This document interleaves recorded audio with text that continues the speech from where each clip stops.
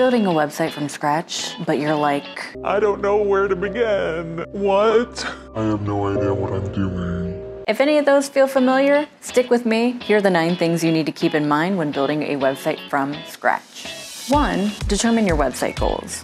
2. Collect content from your client. 3. Research your client's competitors. Interesting. 4. Choose your website builder if you don't already have one. And if you need a rec, I have one. Judah. 5. Secure your hosting. 6. Pick a domain name. That's the best part. 7. Decide if you're going to work from a template or if you're going to build from scratch. 8. Cover your SEO basics. And 9. Plan for the future and make sure you have the ability to scale up your website building.